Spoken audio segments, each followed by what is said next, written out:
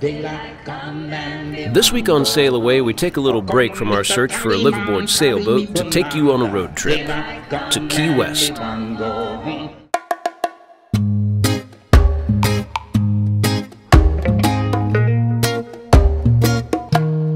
Do you wanna sail away? I wanna sail away. Do you wanna sail away with me today? Do you wanna sail away? Cheers, everybody. By cheers, I mean coffee. It's 10 a.m. We are doing a little road trip to Key West. Our 5th anniversary is, I guess, next week, right? That's what this trip is for. This is just a adulting trip. So we're cruising down US 1 right now. So we've got 2.5 hours to Key West. I think we're almost into the actual Keys. Yeah. Right?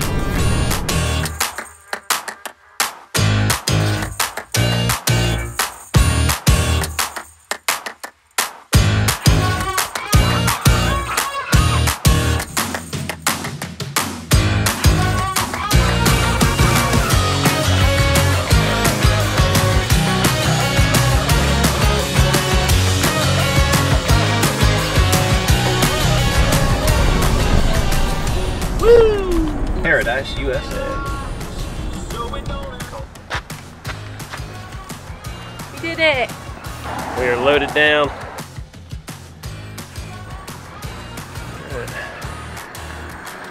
Should be it.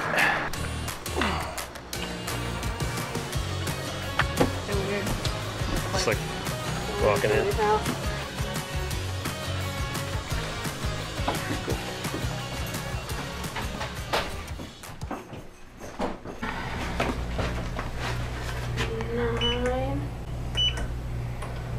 Plus the star. There you go. Okay.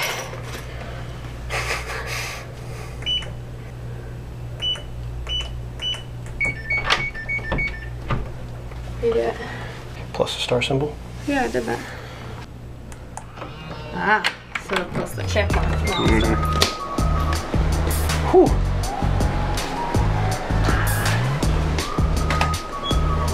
Closet. Where the hell's a bathroom?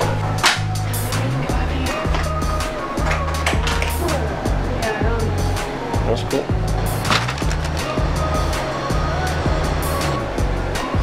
Okay, so maybe it doesn't have. Apparently, it doesn't have its own bathroom. Oh, yeah, it's out here. I guess that kind of explains why it's so cheap. But that's right. So this is pretty. I love porches.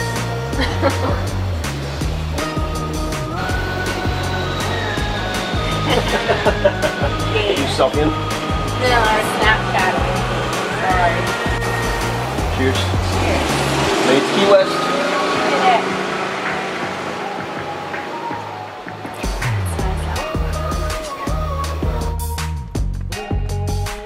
Just a couple blocks from our place. Should be. And here we are. Just like that. Down here in the midst of it. Look at that place. So there's one of the marinas.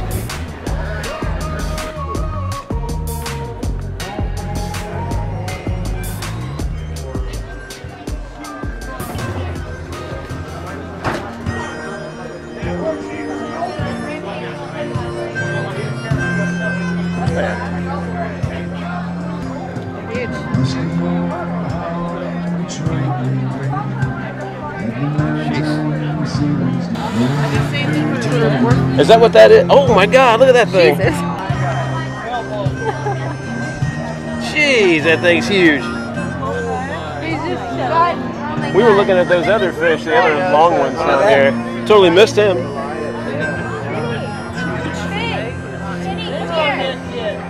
So there's a really cool song out there You can actually buy on iTunes called Mile Marker Zero. Yeah. I forget who sings it. I think he's really famous. He's really famous. And one of the first things that he does in the song is get a daiquiri. I think technically I only got the daiquiri. Well, yeah, but they call these daiquiris. Mile Marker Zero, check it out. It won't be sorry. Yeah.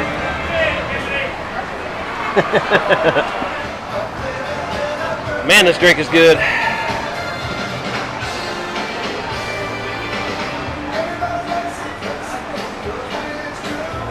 How's your drink? On the floor.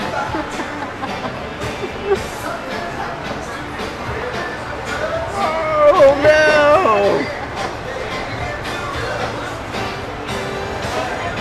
Lauren got distracted by the cock. You choked on that chicken. He'll probably drink it.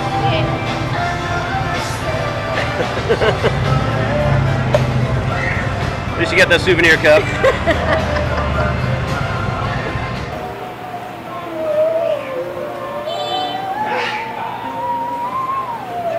So this is Mallory Square. Everybody comes to see the sunsets every day. Matt, this one passes for sailing.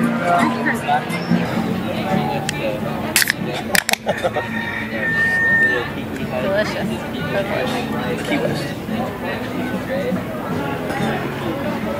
Could use some ice. Come on, Mr. Tallyman, tally me banana. Geva, come and me one go home. Big stick, put a sabon, put a put a bump. Now sing. Daylight, come and me one go home. A stick, put sabon, put a put a bump. Daylight, come and me one go home. Oh, come on, Mr. Tallyman, tally me banana. Daylight, come and me one go. I said, come on, Mr. Tallyman, tally me banana. Daylight, come and me one go home. Me say day, me say day, me say day, me say day, me say day, oh.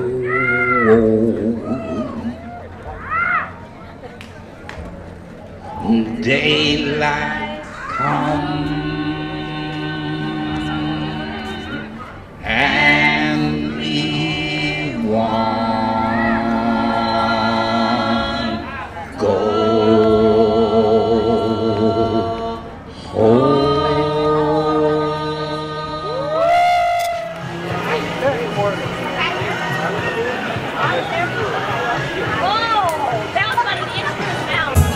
So we're at Captain Tony's. This was Hemingway's hangout when it was Sloppy Joe's. Sloppy Joe's would have you believe that they were Hemingway's hangout, which they were under name only. This is the place where he actually drank whiskey. Where do you think? Probably in that. Right there. What do you want? Fire punch or something? It's got to be a fire hazard. USS Hyman.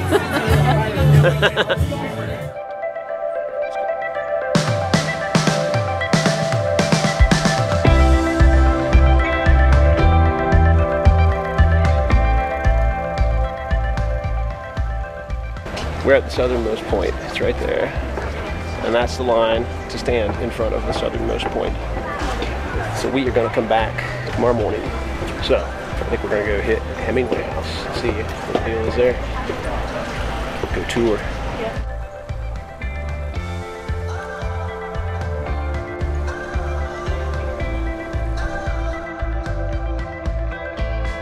Alright. Should be Hemingway House right up here on the right. It's where Hemingway lived and wrote a bunch of his most famous stuff. In 1931, Ernest Hemingway and his new wife Pauline Pfeiffer moved into this house, a gift from her father. They lived there until their divorce in 1940, and it was where Hemingway wrote some of his most famous novels.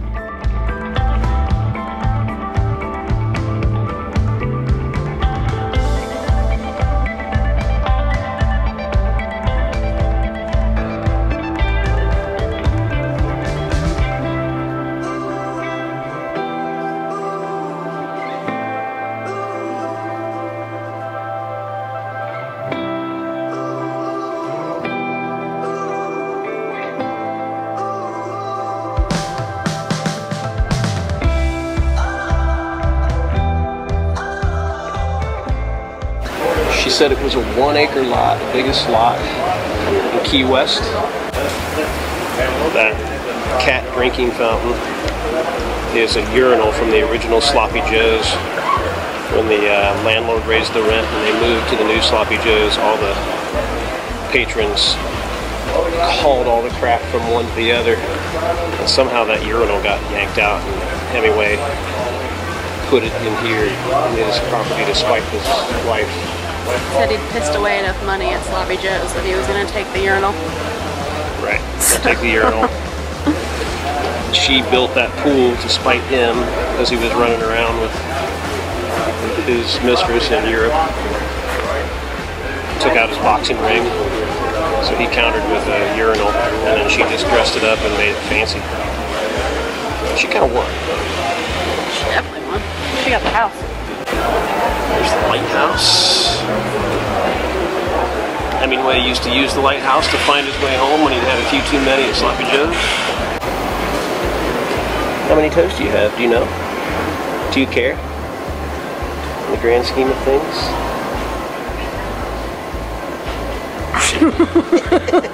Sorry. My bad. Goddamn tourists. I just found out this is Etta James. How you doing, Etta? She's good.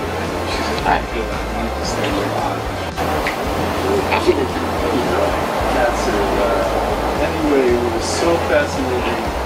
Cats,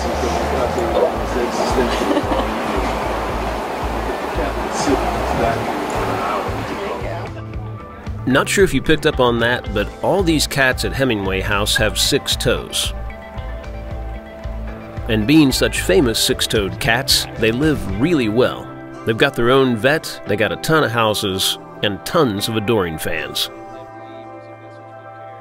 When Hemingway's second wife, Pauline Pfeiffer, found out about his affair with Martha Gellhorn, she ripped out Hemingway's boxing ring and replaced it with an exorbitantly expensive pool.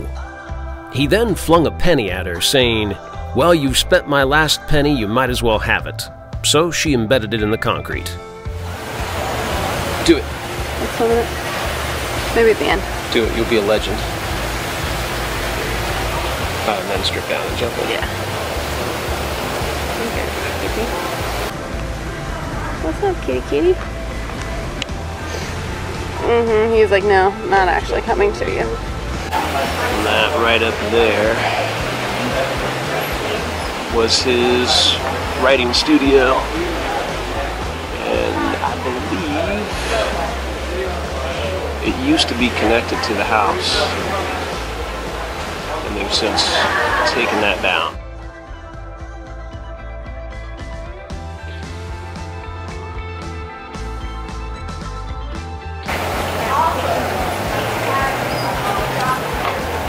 He is the Zen master of no bullshit writing. They went to the river. It was there.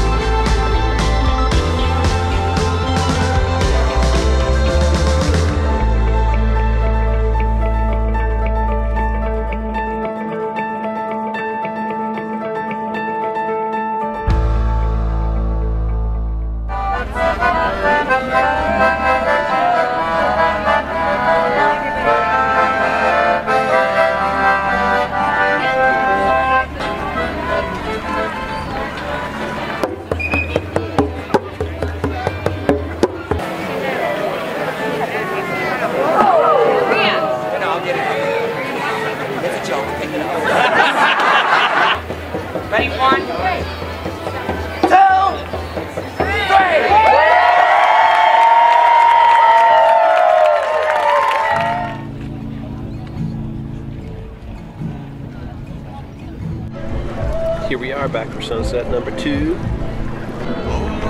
Kind of found our way down to a different spot today.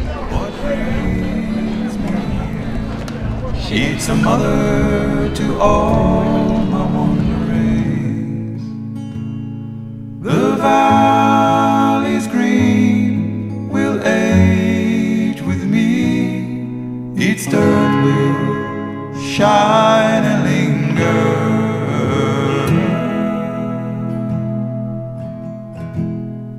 And girls will come in festive clothes, and the boys will wait a gazing, and birds will sing from tops of trees, and sound like falling angels. I don't really know where we are right now. There's a whole bunch of heads. He was a free, educated African American and a successful barber in St. Augustine. A whole little field of these things.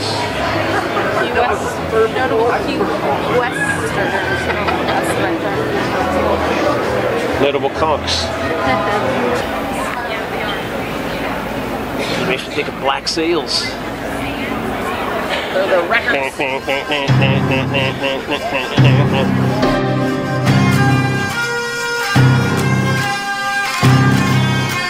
Lauren's very concerned for the child on his back. You can see the face and the body.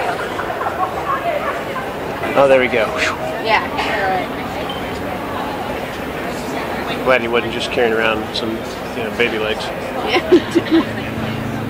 The valleys green will age with me. Its dirt will shine